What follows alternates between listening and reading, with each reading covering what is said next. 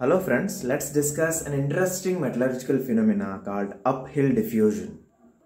Friends, we know during normal diffusion, it happens from high concentration to low concentration, which means down the concentration gradient. If diffusion occurs, it is normal diffusion. But if the diffusion is other way around, if an element is diffusing from lower concentration to a higher concentration, then we call it uphill diffusion, because here the element is diffusing against the concentration gradient.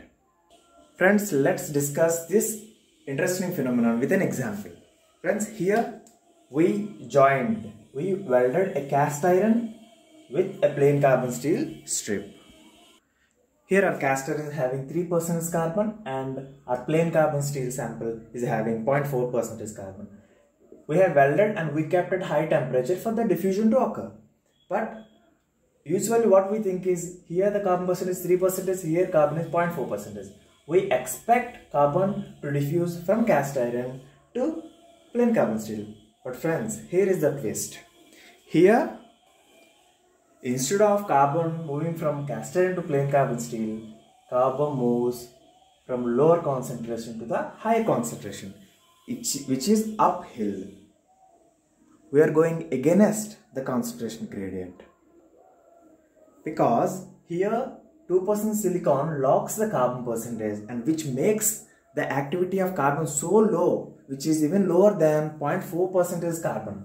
So here the diffusion is taking place because of the difference in chemical potential.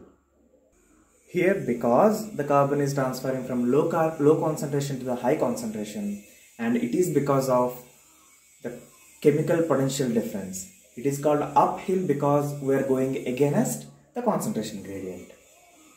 So here what we need to understand, guys, here if we can, by some way, we can decrease the activity. It doesn't matter what is the concentration of that element. If we can decrease the activity of that element, then the diffusion automatically happens from the low concentration to the high concentration. This is it in this video, guys. I hope you enjoyed the video.